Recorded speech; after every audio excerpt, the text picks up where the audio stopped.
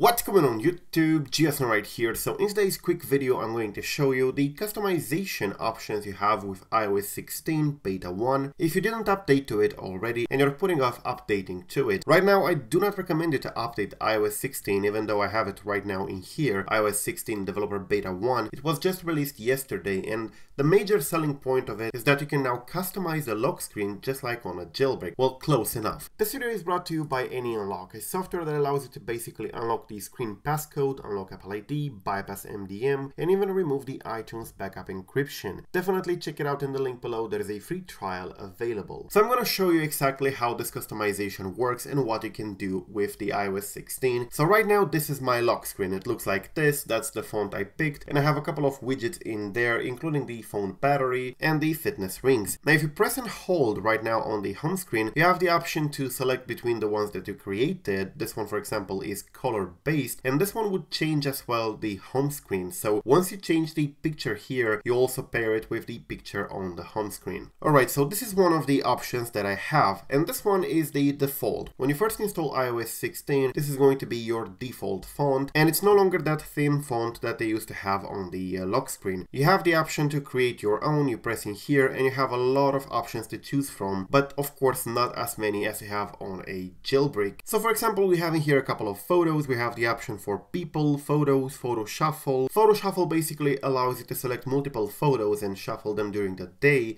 and they would change automatically on your lock screen. You have emojis in here, and you can basically customize between the emojis that you have. For example, I'm going to select this one, and as you can see, it changes the whole emoji. Same with this one in here, same with this one in here, and that's basically the emoji one. The weather one is pretty self-explanatory. It basically shows the current weather conditions on your location. If it rains, it's going to show rain. If it snows, it's going to show storm, and it's actually animated. You can then of course select a different font face over here, for example this one or this one. There are 6 fonts in total in here. You cannot add your own, there's no option to import your own font, and there are a couple of languages in here that you can select between, as you can see over here, but the fonts that they have are nothing special. I particularly like this one and this one over here, but those are kind of the best you can get. You cannot import your own. Then you have the color options in here. You can basically customize the color, including the slider over here to make it darker or lighter. That's actually a great touch. As you can see over here, you can basically match it with the wallpaper that you have, and here you can add your widgets. So the widgets depend on the applications you have. Some applications will have their own widgets in the near future because they actually created an API that the developers can use in order to insert more widgets into your home screen. So many applications will be updated in the future to include those widgets that you can just pop in there and